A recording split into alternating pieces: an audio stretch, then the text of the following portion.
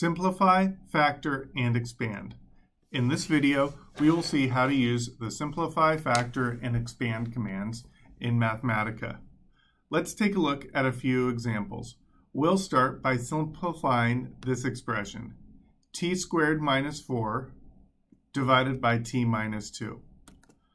I'm going to copy this expression and then run the following code. Simplify, noting that the S is capital. I'm going to paste the expression or type it out, then hit Shift Enter. And we see that this simplifies to 2 plus t.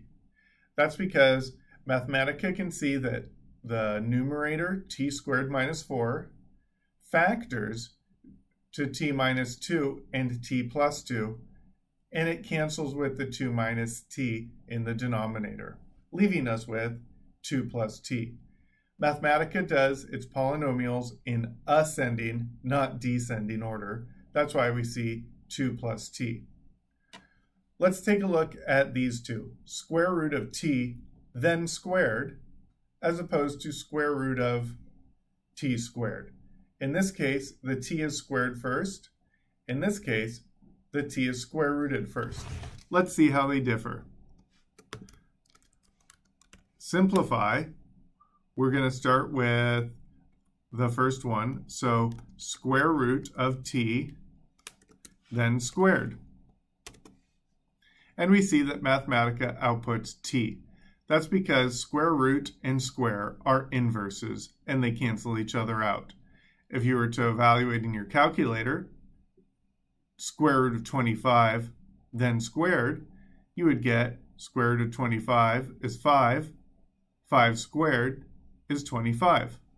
The output is the same as the input. Let's take a look at what happens when we square t first. Simplify, square root of t squared.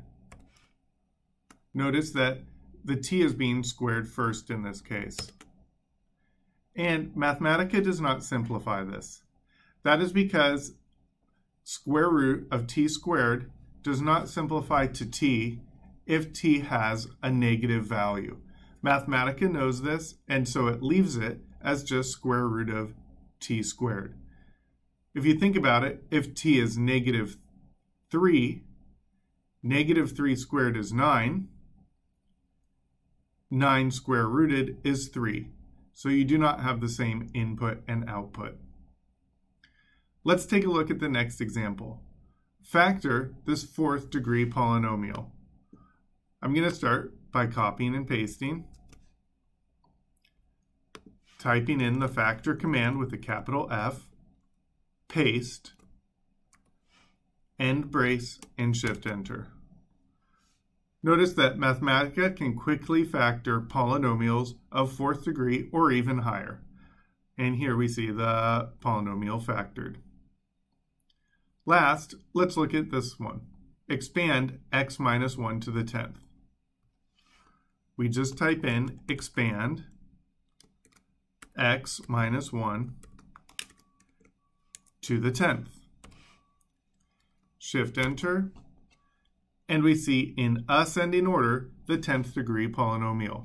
Now, of course, this would take a long time to do by hand, but this shows some of the valuable resources that Mathematica has.